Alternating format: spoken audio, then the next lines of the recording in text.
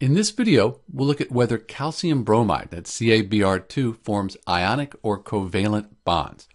To do that, we could look at the periodic table divided into metals and nonmetals. So calcium, as we look for calcium, here it is in group 2, that's a metal. Bromine, that is a nonmetal. So we have metal and nonmetals, that will almost always be ionic bonds. So when calcium and bromine atoms, when they're bonded together, we expect it to be an ionic bond. You might be wondering why we need two bromine atoms. If we look at the periodic table, and here we have the charges listed for each group, again, calcium, that's in group 2, calcium forms 2 plus ions. Bromine forms 1 minus. We usually just write minus. Since the calcium has a 2 plus charge, we need two bromines, these two negative charges, to balance that out. That's why we have CaBr2.